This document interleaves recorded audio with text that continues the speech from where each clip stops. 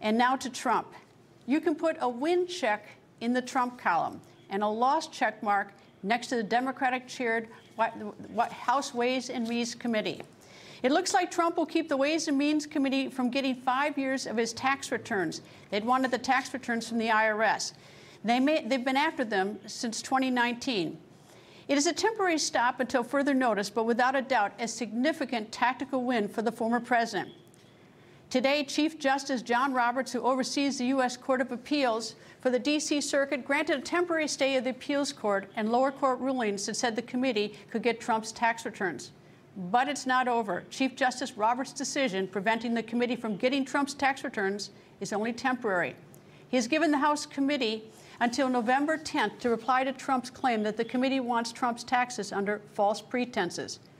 The setting of the deadline, and not simply a denial of Trump's request, suggests that the full court could rule on the case. If that happens, it is unlikely this matter will be decided quickly. So what does that mean for the Ways and Means Committee? Well, it means they are short on time. And as I noted last night, and that was before today's temporary stay order issued by the Chief Justice, if Republicans take the House next week, and if this battle drags into January, and that could happen, the next chairman of the Ways and Means Committee will be a Republican. And my guess, and probably yours, the next chairman, a Republican, will drop the subpoena for 5 years of Trump's tax returns. Professor Emeritus at Harvard Law School and author of The Price of Principle, Alan Dershowitz, joins me.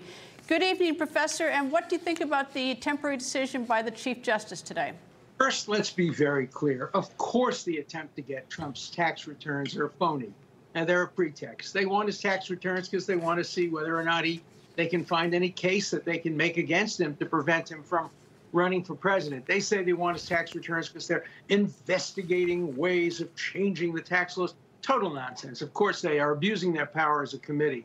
But, you know, the court might very well uphold their right to do it because courts don't generally second-guess the motives of committees. But it's likely to be mooted by the election, as you say. But, of course, a Senate committee could ask for the same tax returns. And if there was an opinion that said that a president, former president, doesn't have the right to withhold his tax returns, you could get the Democratic-controlled Senate, if they're still controlling the Senate, to issue a similar subpoena. So this is a work in progress. All these cases are works in progress. We don't have firm results from almost any of them.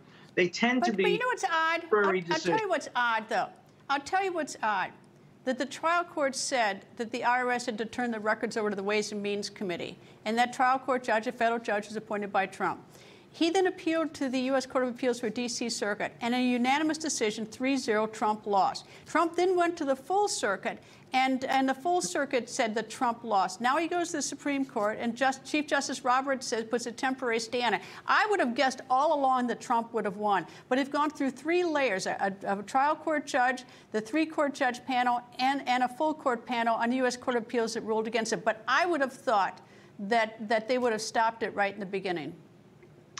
Courts are very reluctant to intrude on ongoing investigations. Only the Supreme Court, I think, would have the credibility to do that. And conceivably, there'd be 4 justices who would be willing to grant certiorari and review this case. I don't know how it would come out. The implications are frightening. Tax returns are supposed to be filed confidentially, and courts should make sure that the government has a very compelling reason before they can make somebody reveal tax returns. Tax returns have a lot of confidential information, charitable contributions, medical issues, a range of things that people, and when look, they find... And look, it's going to, if it went to the Ways and Means Committee, it would definitely leak. I mean, look at all the information that's leaked out of the January 6th committee. I mean, so many times that secret depositions have leaked. Look at the leaking out of the Justice Department. I mean, it's absurd to think that his tax returns wouldn't leak out of the Ways and Means Committee. It would be a Washington, D.C. first. There's no question it will leak, and we glorify whistleblowers. And we encourage leaking by glorifying whistleblowers. And the Supreme Court is now doing an internal investigation to see who leaked the draft opinion overruling Roe versus Wade. But leaking is a part of, unfortunately, a part of the process of governance. We all want transparency, but the transparency should come through lawful means, not through illegal leaks. Professor Dershowitz, thank you, sir. Thank you.